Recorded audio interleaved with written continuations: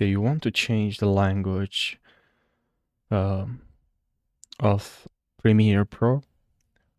The solution is quite simple. What you have to do is to press on your keyboard Control plus F12.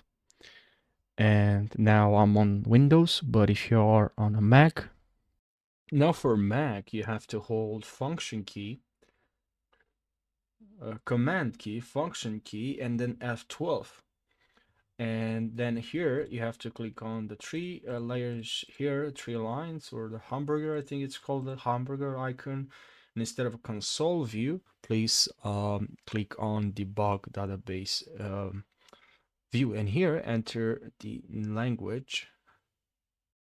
And just search in Google language codes, and for country that you want to change to, just look for the code and then just type here. I'm going to type for Italy, and then I can actually now close this panel. I just have to restart Adobe Premiere. Now Adobe Premiere, as you can see, is in Italian, so it works perfectly. So yeah, I really hope you found this helpful. If you have more questions, leave your questions down below.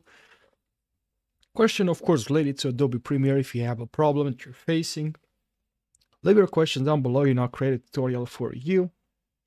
I really love creating tutorials, so please, if you want to support my YouTube channel, just like and subscribe.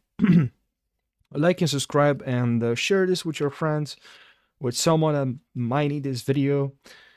So thank you for watching, and I'll see you in the next video. Take care.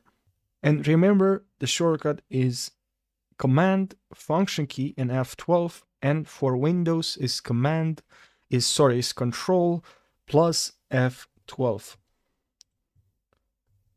And just make sure you go to debug database view, and if you can't find language, just right here, language.